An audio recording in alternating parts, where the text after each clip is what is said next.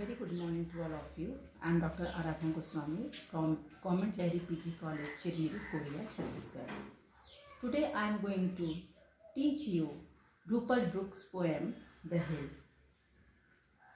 This lecture will have introduction, central idea of the poem, explanation of the poem, and salient features of the poem. English poet Rupert Brooke wrote in anti-Victorian style using rustic themes and subjects such as friendship and love, and his poems reflected the mood in England during the years leading up to World War I. He has often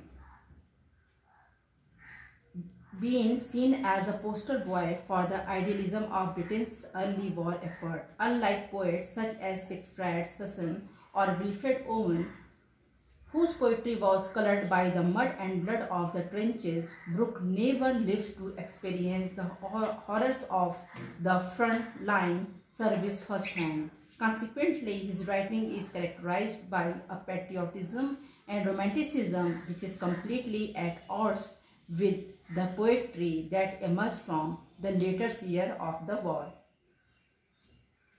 Rupert Brooke was born into late Victorian England's prosperous middle class. He was a high-achieving university student, charmistic and popular in literary circles, and beyond. By the age of 25, he was a published poet and a fellow of Cambridge University.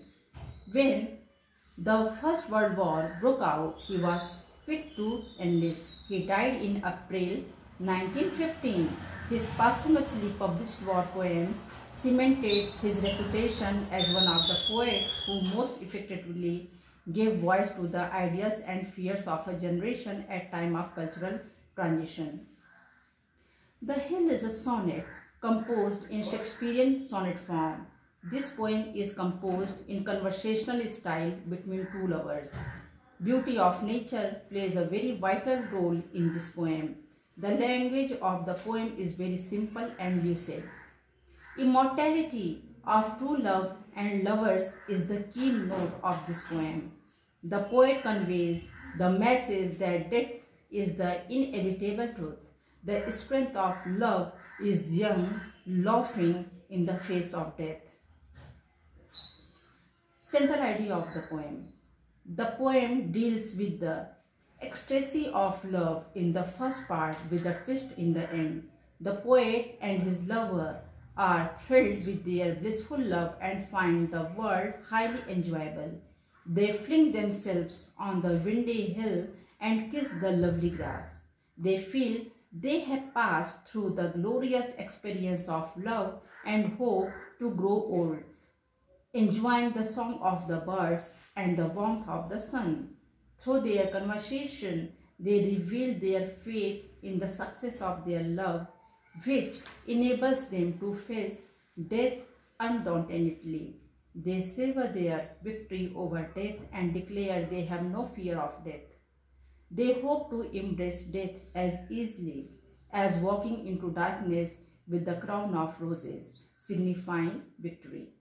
They feel proud and happy, but suddenly they become aware of the ghastly fever of death, and one of them turns his face away with tears in his eyes.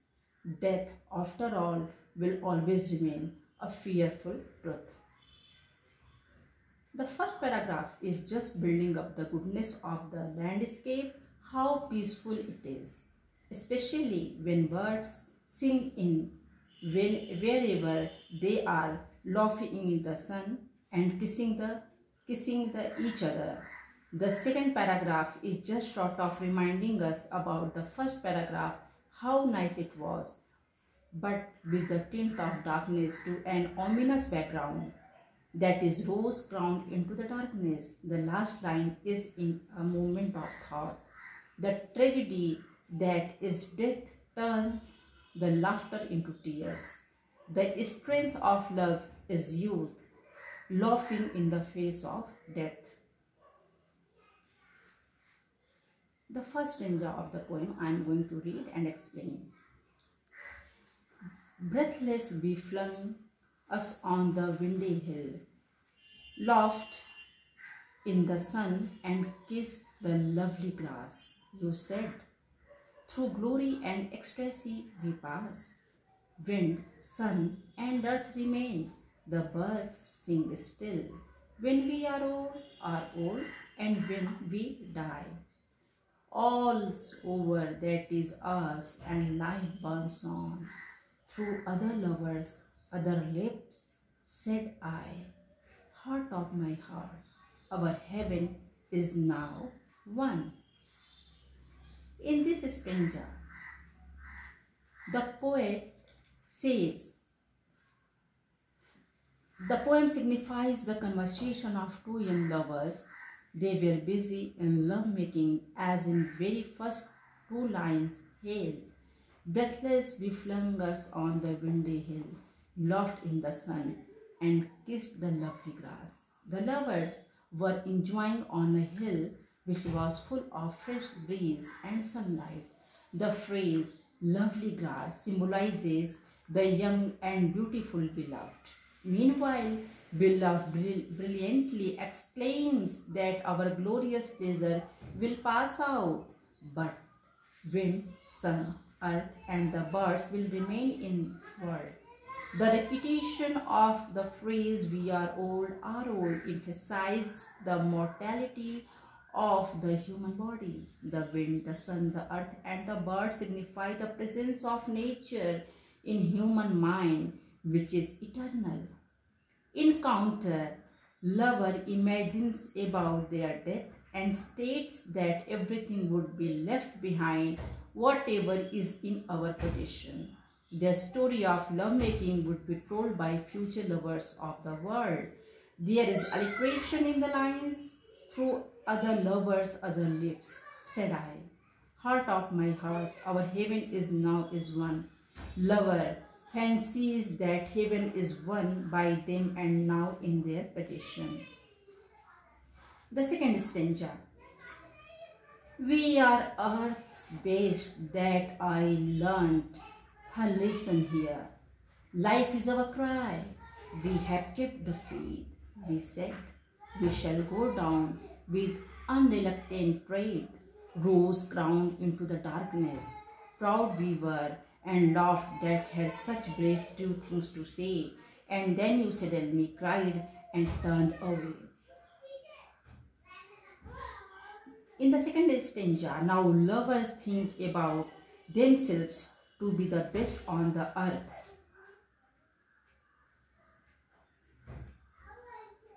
And will remain a lesson for future lovers of the world. They will listen to the cry of our lovemaking pleasure. We have to keep trust for each other. They will have to go down reluctantly towards the dark graveyard.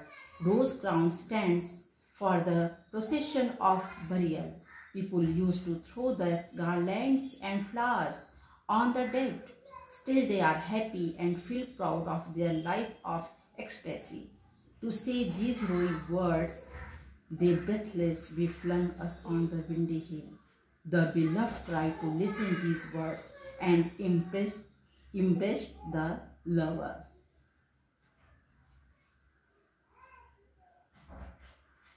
The salient features of the poem are that this poem is having 40 lines and it is Shakespearean sonnet with 2 octave and sestet with the concluding couplet, and the rhyme scheme is ABBA, ABBA, CDDC, GG. The meter is iambic meter, alternate rhyme is used here, and the stanza type is tercets. Thank you so much.